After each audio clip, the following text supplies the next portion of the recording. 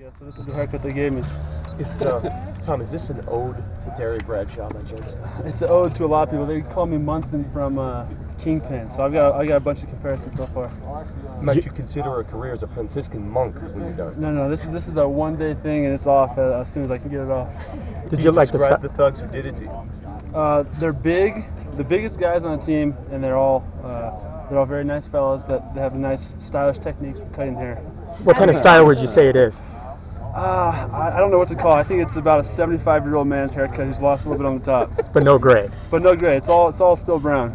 Why you? There were 3 select players with the do. Why you 3? You know, I don't know. They said either do it now and get this haircut or get your eyebrows later. So I chose this haircut now, and I'll save my eyebrows.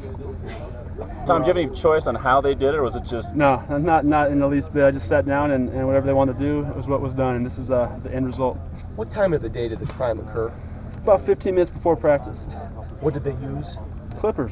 I don't know where they got them, but they had them already waiting for me. Did they have to lock you down or anything?